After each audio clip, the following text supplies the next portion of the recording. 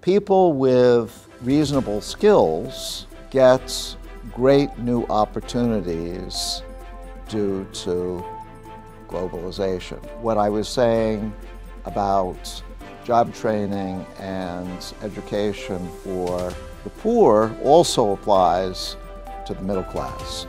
They have to keep their skills up to date.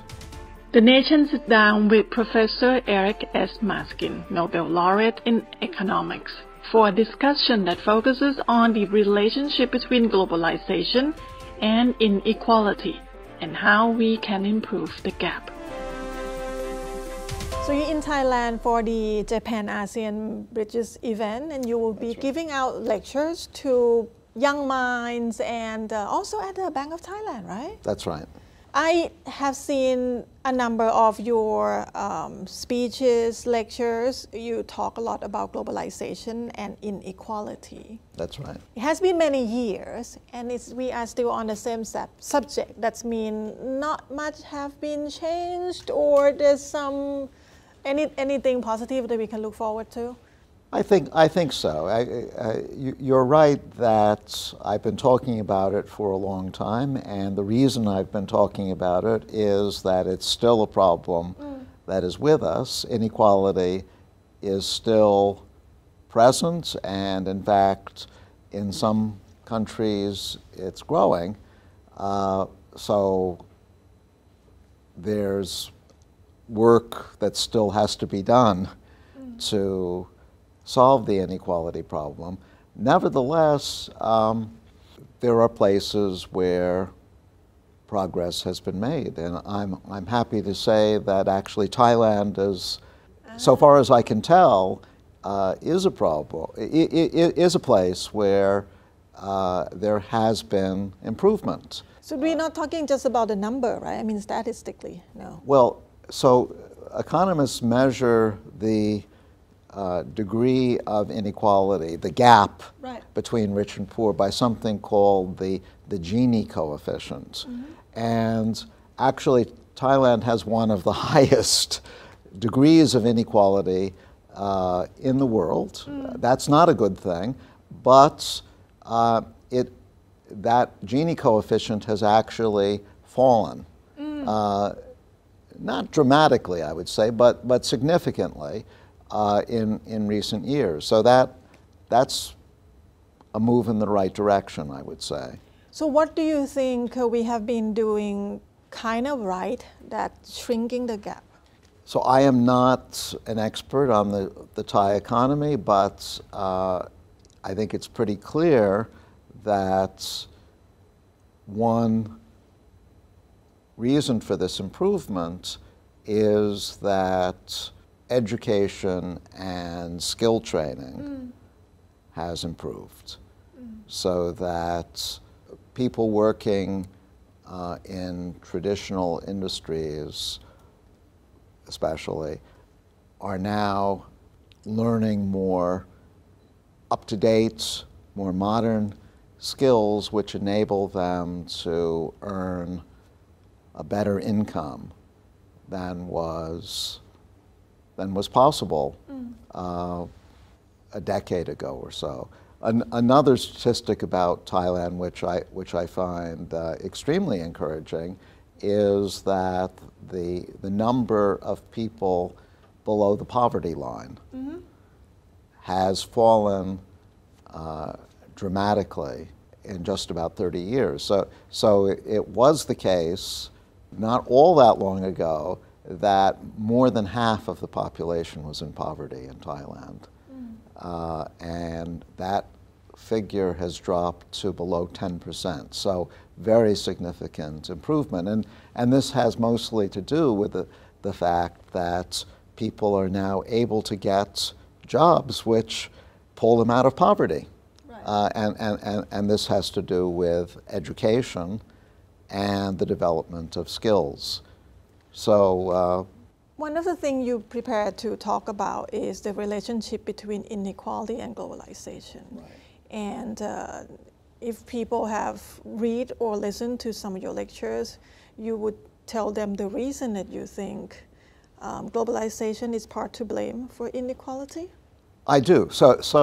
Let me say first that I am not opposed to globalization at all, because globalization in general has been a very powerful force for economic improvements. Thailand has improved dramatically as a result of globalization.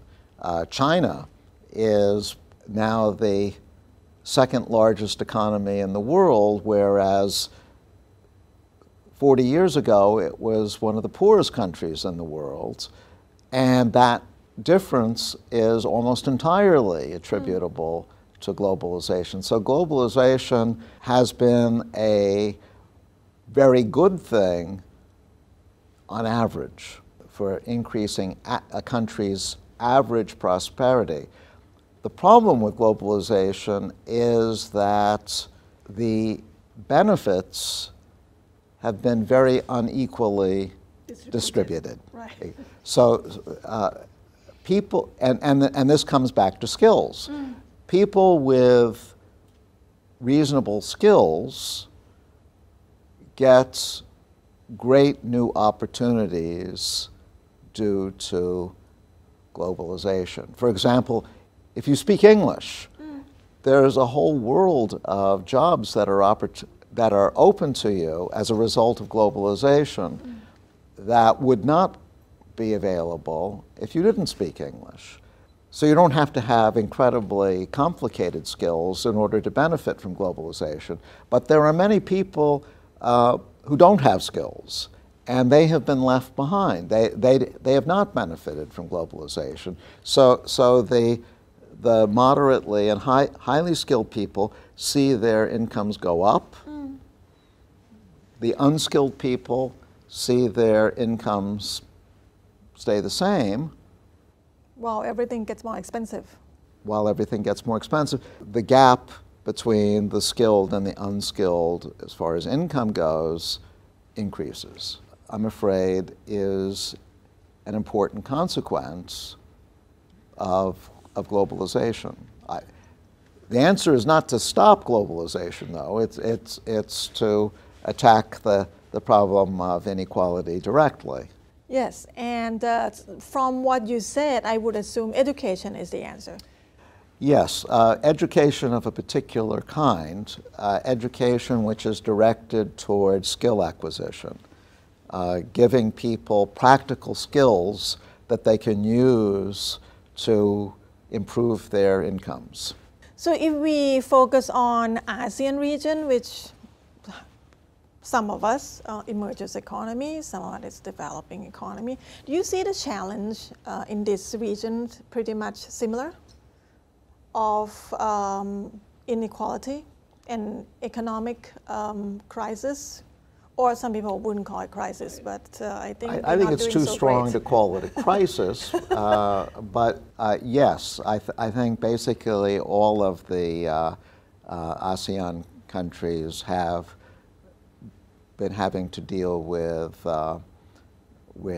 income inequality, and Thailand probably more than most, because Thailand's level of inequality is higher than most of its neighbors.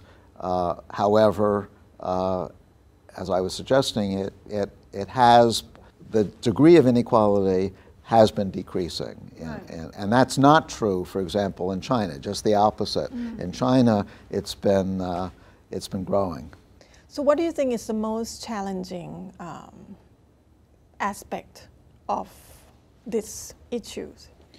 The most challenging aspect is that education and job training are expensive. Right. And someone has to pay for them. And a country has to figure out how those investments in skill training are going to happen. Typically, the workers themselves, unskilled workers themselves, can't afford to pay for their own educations. They're too poor for that. So we can't expect them to do it. But we also can't rely on employers to do it. if I'm an unskilled worker and you're an employer, yes, you could train me to do your job, and then I would be able to do it. But the problem is that once you have paid for my job training, I don't have to work for you. Right. I could go to work for your competitor, and in which case your investment in me is lost. Right. And so employers are going to hesitate before they're willing to make an investment in training unskilled workers, because those investments are not secure. And so we can't expect employers to solve the problem either. So that leaves the question, who is going to pay for the investment? And I think that the answer has to be government. Right. What government must do is to find a way to either train workers directly, and one way they can do that is subsidizing workers so that they can go back to school and learn skills. But another way is for government to give employers more incentive To train their to workers. train the workers. They can do that Right. by giving tax breaks to companies, or by giving companies subsidies according to how many workers they train. But one way or another, I think it's essential that government gets heavily involved in these training investments, because they're not going to happen without government. They're not going to happen automatically. Then it's involved another part of this equation, which is the policymakers. So we have to hope that we get the policymakers that know what they're doing or sincere about what they're doing. Yeah, I mean, this is always a problem with government, making sure that the leaders Right. are competent and also well-intentioned. I must say that since I've been studying the problem of inequality, which has been for close to 15 years now, I have seen many innovative and effective government programs develop in different parts of the world. And so there is now a much bigger stock of knowledge about how to fight inequality than there was 15 years ago, and that's cause for reassurance, I think. So we just need the governments that really serious about fixing these issues. Right, and I'm confident that if government is serious, they can deal with the problem. The problem is definitely solvable. It's not an impossible problem to reduce inequality. We know how to do it. It's a matter of political will, actually doing it. We have been talking a lot of inequality, and when we talk about inequality, we will think about the poor and the lower class of people. Should we be worried too about the middle class? Like if they get trapped, they cannot move up, and some of them actually falling down? Oh, absolutely. The middle class is the bedrock of a society. Getting sandwiched. You can't have a successful modern economy without a robust middle class. Even the middle class has to keep up with the times. We live in a world with very rapid technological change, and that means that the nature of jobs which are right for technology, the current technology, is changing all the time. So even people who are doing reasonably well, middle class people,